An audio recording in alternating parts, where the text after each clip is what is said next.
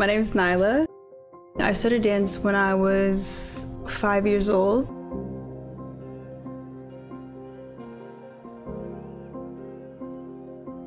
I started off with hip-hop classes, and then I added on acro and jazz. I'm a bit more classically trained because of my love for hip-hop, but I'm classically trained. That's where the contemporary component comes in, or contemporary fusion. So I love to kind of break the barriers.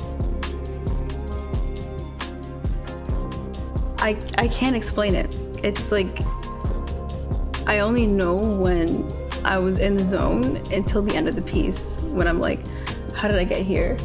Kind of like, I'll start somewhere else, like on the stage or on the dance floor, and then before you know it, I'm like at the front or like wherever I'm supposed to end, and I'm just like, it's all a blur.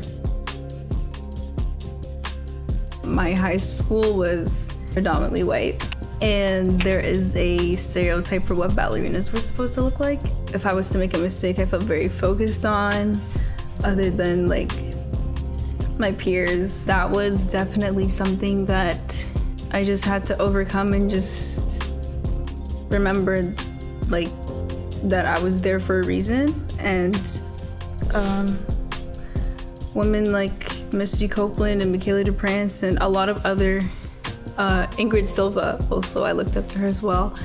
They started to break those barriers for girls like me who wanted to dance as well.